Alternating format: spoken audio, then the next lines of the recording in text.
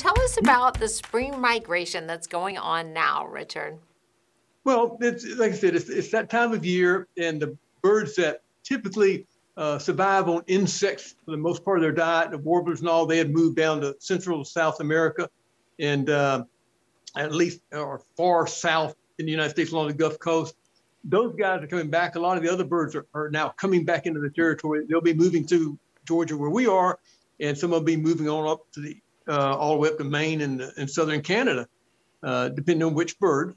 And you'll start to see these birds that you haven't seen in a while, like some of the warblers, which are hard to recognize for the most part to a lot of people, because we don't see them all the time. And a lot of people call them just little brown jogs. Maybe some of them have yellow, some of them have some orange. And they don't come to feeders that much. Some of them do, but most of the warblers stay away from feeders, eat mostly insects out in the wild.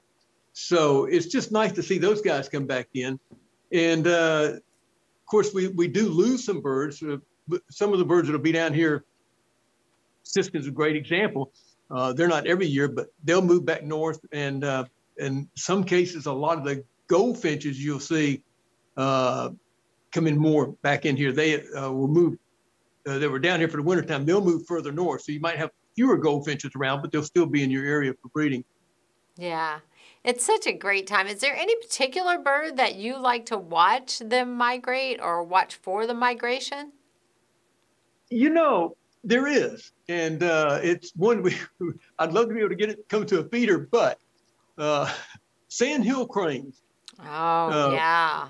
We're fortunate in the Atlanta area that we're directly under a flyway, a major flyway for the eastern portion of Canada's sandhill crane population, and every year it's almost like it's a harbinger of fall to come or winter to come, and a harbinger of spring that's about here.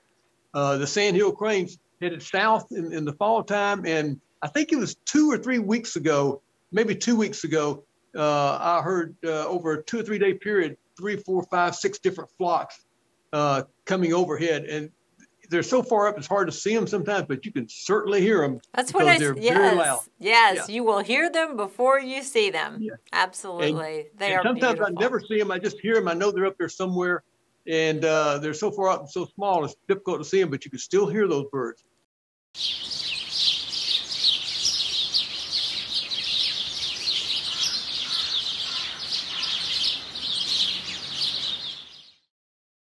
Hello, this is Richard Cole. I want to thank each of you for watching, and I want you to subscribe to our YouTube channel, and don't forget to share it.